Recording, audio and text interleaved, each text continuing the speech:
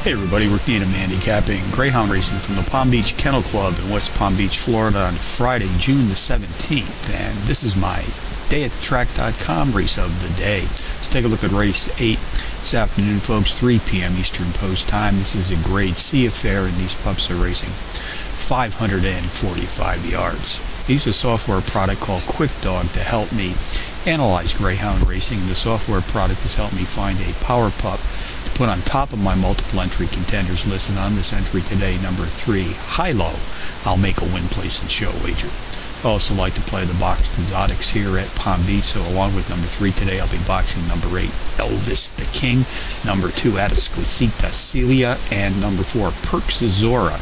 That's 3824 in the 8th today from Palm Beach.